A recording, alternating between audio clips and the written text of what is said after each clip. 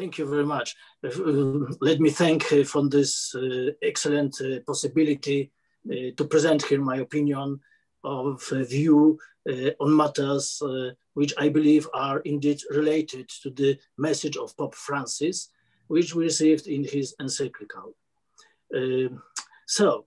Complex processes of civilization changes have been taking place for over 2 centuries. For about 30 years, they have definitely intensified, transformed, deepened, and accelerated. This is the social, economic, and cultural context in which Pope Francis urges us to universal brotherhood. This call seems to meet the most dramatic need of our time. In a cursory analysis of the civilization processes, I especially focus on their effect, which is human loneliness in a world of enormous social stratification, the disintegration of traditional social structures, and the increasingly massive occurrence of egocentric individualism as, I suppose, a defensive attitude. I'm also dealing here with the question of the influence of narcissistic mass culture on this attitude. And I'm trying to answer the question about the place of subjectivity and fraternity in the economy.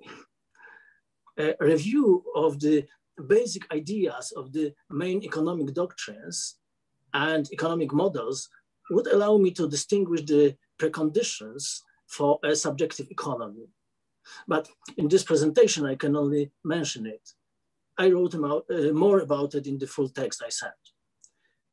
I'm also discussing the problem of economic and social effectiveness, effectiveness of various social economic strategies in order to justify the belief that the pro-social strategy is effective.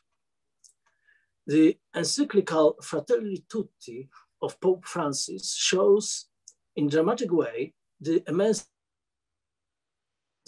and as a result of social atomization and loneliness of modern people. At the same time, however, it is a lesson of great hope. Its sources is the evangelical love of the neighbor, also the distant one, whether geographically, culturally, economically, or socially. Emile Durkheim, at the turn of the 19th and 20th centuries, wrote about objective economic and social processes that resulted in the development of the social division of labor. This in turn indispensably leads to serious civilizational changes. This included social atomization and the resulting individual and collective anarchy. This in turn leads to human suffering. The disintegration of the most important communities related to the atomization deprives people of social reasons for life. As I understand it, the disintegration of communities throw us into loneliness and selfishness. Alexis de Tocqueville generally took a positive attitude towards American democracy, but there were a few things that made him seriously concerned. This included especially the danger of egocentric individualism and its climb to a particular form of freedom. De Tocqueville wrote, "Egotism blights the germ of all virtue. Individualism at first only saps the virtue of public life, but in the long run, it attacks and destroys all others and is alone absorbed in downright egotism." Holy Father wrote nowadays that in times of global change, this is a quotation, the one thing is lives in its wake is the drive to limitless consumption and expression of empty individualism. So, undoubtedly, secularization is the next extremely important civilization process, which intensifies the total range of egocentric individualism. One of the symptoms of the expansion of egocentric individualism, especially understood in terms of instrumental rationalism, another child of industrial civilization, is the issue of subjectivity. Subjectivity is a result of a specific level of development of humanity in human person, or growth of altruism in an individual which is originally narcissistic in nature. Lack of love for one's neighbor, which is the result of egocentric or even narcissism, brings extremely detrimental effects of the mental health and development possibilities of an individual. But you can also speak about cultural, social, and economic selfishness or narcissism. It produces deplorable consequences everywhere. I would like to focus a bit elsewhere on all these dimensions of the lack of subjectivity rooted in the lack of love for one's neighbor. Here, I will only point out that narcissism is a neurosis resulting from an unsatisfied need for love and dignity. Mass culture, mentioned here, seems to me to be the lining for the uniform of economic globalization. The beginning of a global society that is forming around the global market causes a special career of the old, though not at all tithless, mass culture. In new role, global quasi-culture, mass culture. But mass culture also has a real impact when it comes to social stratification. It is worth mentioning here, above all, about social marginalization, which creates a new significant and numerically power quasi-social class, the included. Cultural exclusion appears to be an important factor of all kinds, including economic exclusion, and plays a major role in the process of social reproduction.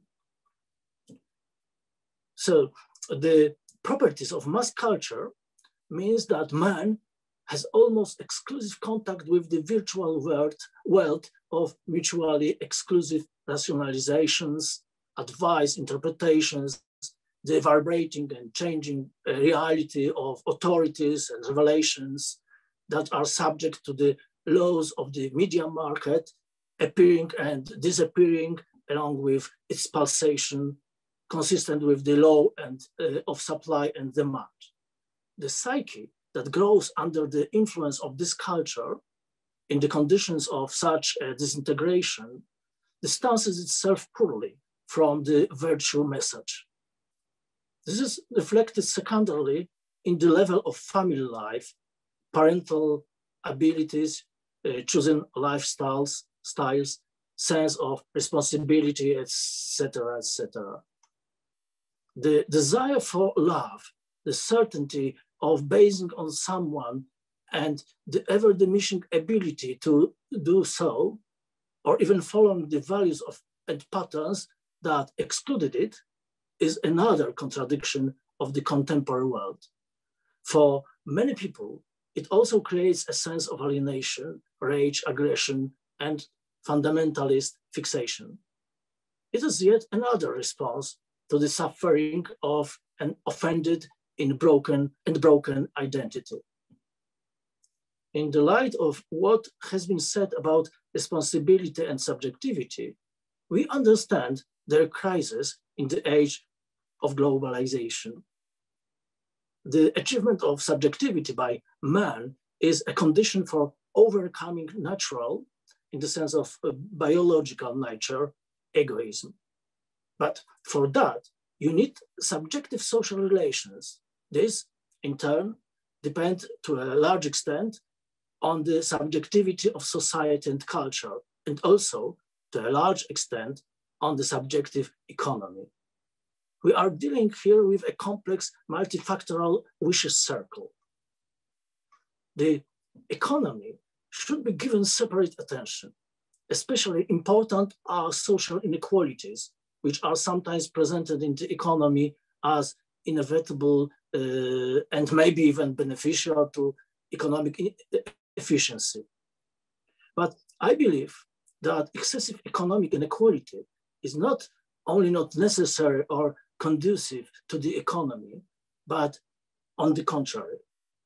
The unfavorable side effects of the Industrial Revolution overlap nowadays with the second civilization revolution, post-industrial, with its globalization, even stronger egocentric individualism, finalization of the economy, and more degenerate version of mass culture, and increasingly massive turning away from God and the church, at least where this civilization is the most important advanced.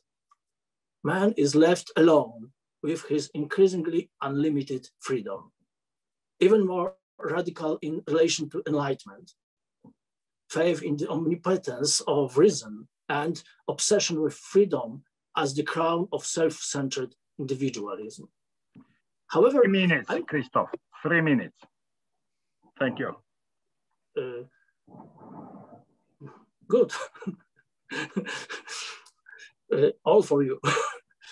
However, I'm convinced that the essence of this dissociative contradiction is not faith, sentence of faith, or inevitable. There's nothing wrong with the opportunities that civilization gives us. On the contrary, they are wonderful and worth using, but this does not have to prevent the building of personal, social, cultural, and economic relationship on the foundation of a brotherhood firmly rooted in God, religion, and the church. A subjective culture, as well as a society and economy, are possible. More arguments on this can be found in the attached text. This is how I understand the message of the Holy Father Francis and his encyclical Fratelli Tutti. Perhaps this is one of the most needed offers that the church can propose at the moment, and which may favorably change the fate of the world and, by the way, the situation and importance of the church in this world. So I'm finished. Thank you very much.